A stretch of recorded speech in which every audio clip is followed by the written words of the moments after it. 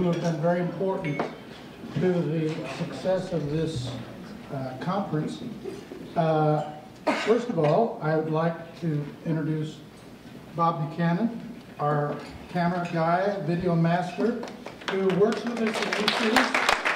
And he's been working here for 2 days, and he's doing it voluntarily, but I'm going to try to find some way to help him out. But here is a volunteer who's worked with us for 4 years, and Bob has done very well. And his daughter, Brenna Buchanan Young, who is a PhD student in architecture and gerontology, part of New Cities, and has always been there to work with us.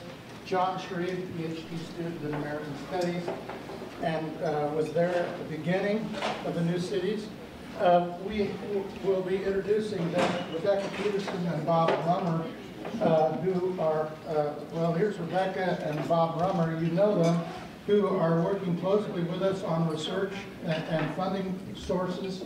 And if you don't have their listing about 10 pages back and front and back, you should have it for their presentation.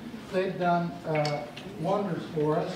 Of course, the workshop leaders were critical, and you know who they are, and I extend my thanks to them. And also the staff at the Orient Hotel. I appreciate that, and for the most part, I thought the food was quite good. Not in every case, but I think it was really good for a hotel here in Lawrence. So, without further ado, I'd like to introduce again Harry Rick Moody, who is going to comment. I hope not with full mouth there. I have to interrupt his lunch, okay. But he's ready for it. I'm ready for anything. Here you are. Thank you. And you know I don't need the microphone. I didn't need it yesterday. Okay, I'll take it back. And our cameraman is going to watch me moving. I'm going to, he and I joked about that. I got to begin with a little funny story. Live and learn, get wiser. There's another way of saying, see what a fool you were when you were younger. When I was about 30 years old, and I just got involved in the aging business, and you know that I was trained as a medievalist in philosophy, great preparation for aging. So when I went to my first conferences of the Gerontological Society, everybody knew me. You know how they knew me? Because I was the guy who had a tape recorder, a little tape recorder, and there were so many sessions that interested me that I went around to each session with my tape recorder, and we put it on the table, and we tape record the thing that I couldn't attend, like 3 or 4 different sessions. It took me a while to realize what a fool I was. But here I am doing it again, because this is the charge that Dennis gave me. I was sitting in all 4, there were 4 of them yesterday, breakout groups, and today both. So that if you saw me, I was darting back and forth, going to all of them, just like I was doing 40 years ago, trying to get it all. And I didn't get it all, because you can't get it all. It's like Rashomon, okay? You're going to get lots of different stories. I'm not going to give you the whole story of what you've experienced in the last 2 days. The good news is that it was videotaped. And as Dennis and I said, I would encourage people who are in one breakout group to watch the video of the other breakout group. It's very interesting because the 2 groups were different in certain significant ways. Remember when I began yesterday, I talked about Kant's 3 questions? You've got to forgive me my philosophical life. He said, what do I know, what should I do, and what may I hope? Okay? Knowing, doing, and hoping. Well, one group, I think it was the group, where's Dave Eckert? Is he here? I'm here. Okay. The group that you were in, it seemed to me that was the knowing group. They had a lot of higher education, research networks, students. They're big on knowing. The other group, Susan, was more big on doing. All right, I had that sense. Now, that's not absolute dichotomy, but that was somewhat of what it is.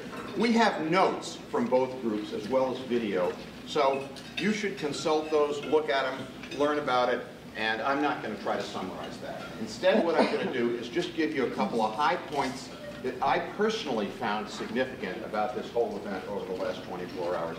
Can you believe it? It's really just 24 hours that we've been here.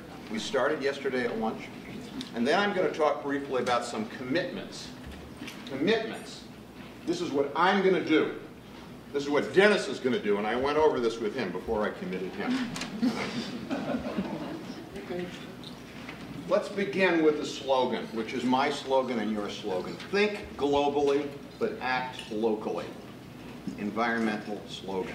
And what it means is think about where you are in space and time. Where you are in space is here in the Midwest. And that is the strength and also the limit of what you can do. And as Goethe said, by his restrictions, the master proclaims himself. By his restrictions, I wish I could learn to do that. I'm a polymath, kind of like Dennis over here. Restrictions, but it must be the I-70 corridor and not the whole world. But if you do it right here, you have a message for the whole world. Unfortunately, because of the demography, of the graying of the Midwest, you are the future. And I showed that in my slide yesterday. So that's where we are in space. Where are we in time? We are in time at the moment of the beginning of the age wave, the aging boomers, 10,000 a day. You all know that. Also the beginning of the Affordable Care Act, which offers huge opportunities in terms of accountable care organizations, preventing hospital discharge, readmission. We go on and on and on. Over the next couple of years, there's going to be opportunities here because the hospital people have finally gotten religion. That is to say, by religion, I mean they're going to do the right thing. And I have to tell you a horror story. I work with the healthcare chaplaincy in New York. I work on biomedical ethics with them, with chaplains. And when I was there recently, they had told me, well, we went around to all the top 8 nonprofit hospitals in New York City to say to them, we can show you that engaging chaplains, that's their business, chaplains, will actually help reduce the readmission, the revolving door in hospitals. You all know what that is. 7 out of 8 said, we're not interested. These are the CEOs of the hospitals. We're not interested. We make money on this. Stop for a minute to let the horror of that sink into you, of the medical industrial complex in this country. We got leaders who are spending money on human suffering because they make money. This has changed radically. And I know people who are making a business out of helping those leaders now avoid the penalties that are going to be coming their way. That's just one example. There's going to be many other examples of this moment in historical time. And the other, of course, is technology. We would not have had this conference, we would not be having these discussions 10 years ago, even 5 years ago, in terms of social media and all the rest of it. What else? Let me tell you something. This is a very unusual conference. You know the Jewish question, how is this night different from all other nights? Okay, in terms of Passover. How is this conference different from all other conferences? I was telling Lee Foster and the people at my table, I don't go to conferences in aging where there are architects. They're never there. Okay? This is in the category of, that question of how did Sherlock Holmes solve the problem? He paid attention to the dog that didn't bark. Dog that didn't bark. So here's my point to you. I'm going to give you some praise and say, why is this conference special? Because you brought in the people who are never there. The IT people, the business people, the architects, and so on. That's my praise. And here's my challenge for you. Who are the people who are not here with us? Who needs to be at this table? Number one is the marketing people. We don't have the marketing people here. And if we don't have them, if we don't have them, we're going to blow it because we won't get our message across. There are others that we don't have here too. We don't have the government people. We don't have the insurance companies. We don't have the payers. We don't have the philanthropists. We need to have them. And we need to be, not necessarily at this conference, but in some format or other. So what makes this conference special is you and the fact that you come from all these diverse backgrounds. And I'm telling you, I go to GSA and all these places, I never see this dialogue across. The last point I want to make is something that I think it was Dave Eckert, but also Jay Gubrium. There was a predecessor, the Midwest Council, what was it called? On Social Research? Research on Aging, MICSRA. We are, as Lee Foster and I were talking about, back to the future. We're reinventing things that ought to have been there all along. Interdisciplinary collaboration on a regional basis. What's more logical? We need to reinvent it. We need to recover it. We need to discover it. And who was I talking to you about? The physicists? Is it your brother? Okay, the people with the Large Hadron Collider and all the rest of that. They're used to working with thousands of people. Many of us in academia, certainly in the humanities and social sciences, are not used to having papers in which we have 10 or 15 authors on it. We need to get used to it, because that's how cognition works today, what I call collaborative cognition. We need to learn from our successes and our failures. Again, Lee and I were talking about that. Nobody talks about their failures. They just disappear. We've got to find out them so they don't repeat them. And finally, translational research. That's what land-grant colleges, think Iowa, Kansas, that's what they've been doing for 100 years since Abraham Lincoln started it. Okay, so you're just recovering something. Okay, my commitments and our commitments.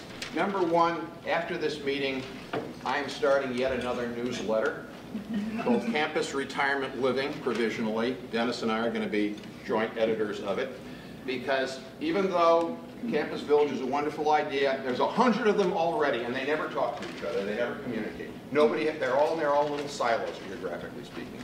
We're going to create a neutral platform, not attempting to sell Campus Village or any particular service, but in an academic mode of actually exchanging knowledge.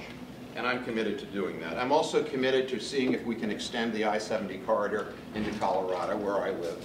It already does extend. The road extends there. But is there some place for Denver or for Boulder or Fort Collins or wherever? Open question, but a good question. Dennis has already given you that fundraising sheet, okay?